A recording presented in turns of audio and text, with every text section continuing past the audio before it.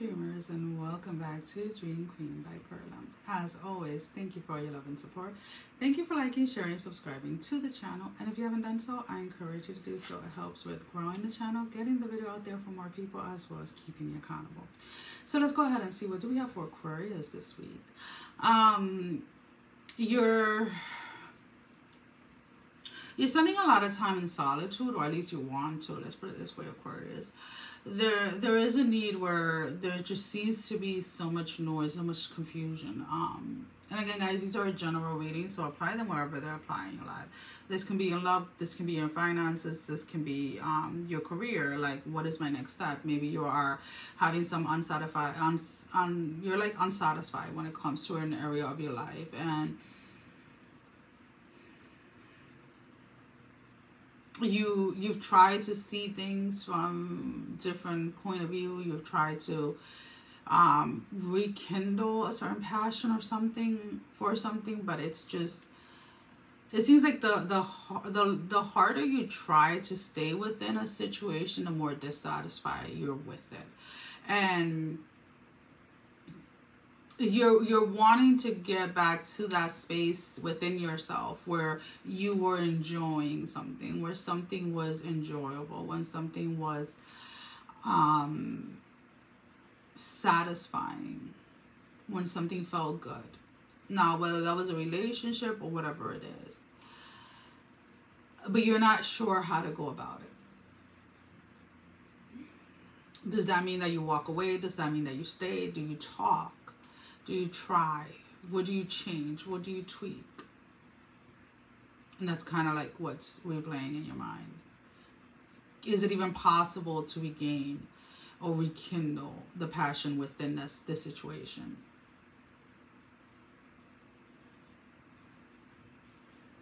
So this is where that eagerness, let's put it this way, for solitude is coming in. Maybe needing to take a couple of days or a week off from work, or maybe needing to get away by yourself for a couple of days, because there's this sense like of that time with yourself, if you use it wisely, will give you the clarity that is already within you, right? A lot of the times we don't see the clarity, or we don't see what we're supposed to do or what step we're supposed to take, because we're over analyzing or overthinking something, and we don't give our mind a break to come up with a solution. Instead, we're bombarding it with questions and with what if scenarios, right? So this week for you guys, what is really going to help you is going into that space where you're by yourself. Now, if you can't physically get away because you have kids or whatever it is, or at work, and you really can't take time off from work or whatever it is, then needing to find at least, you know, anywhere between like 30 minutes to an hour each day to just sit, and even if it's just focusing on your breathing, so that you can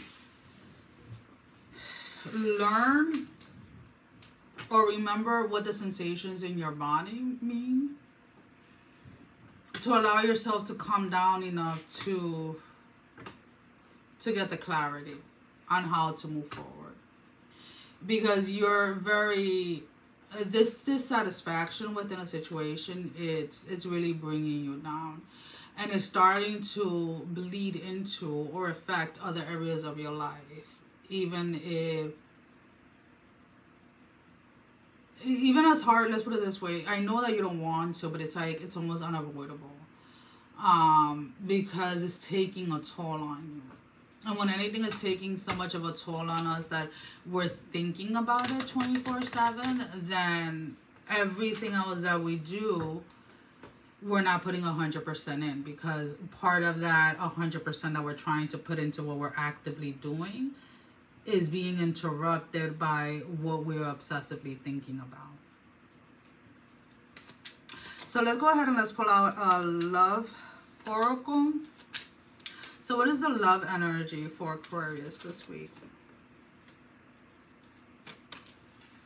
The Phoenix, which I like, because it talks about new phase, rekindle, renew, transformation, growth, and change of mind. So when you allow yourself the time and the space to really ground yourself and really allow clarity to come to you, you're going to see what the next step is for you.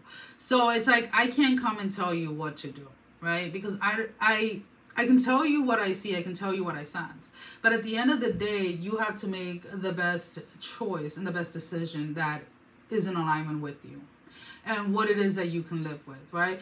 Because I can sit here and say, okay, if this is in regards to love, just freaking walk away.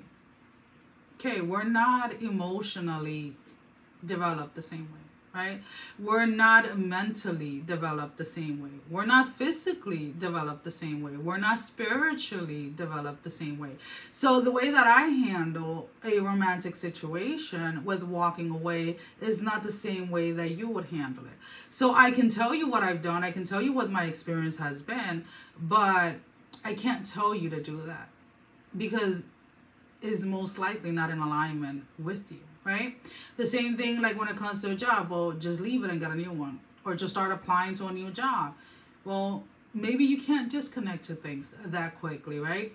So what I'm trying to say is, instead of trying to search outside of yourself for answers, connect to that space within yourself to allow yourself. Because you're almost kind of like, it feels like this disconnect within yourself, like your thoughts and like your spirit. Like, as much as your spirit is trying to let you know to go in a certain direction, you're not listening because of the overthinking and the over analyzing. And sometimes something as simple as focusing on your counts, like how, you know, the seconds in, the hold, the breathing out, the hold, the breathing in again. Even if you don't set an intention, just focusing on your breath, then it kind of quiets the mind enough to then allow the solution or the clarity of what to do to come in. So there's a big need for the quieting of the mind. So let's go ahead and let's pull out some tarot for you guys. Is there anything else that Aquarius needs to know? So we have the Emperor in the reverse, another card flipped over.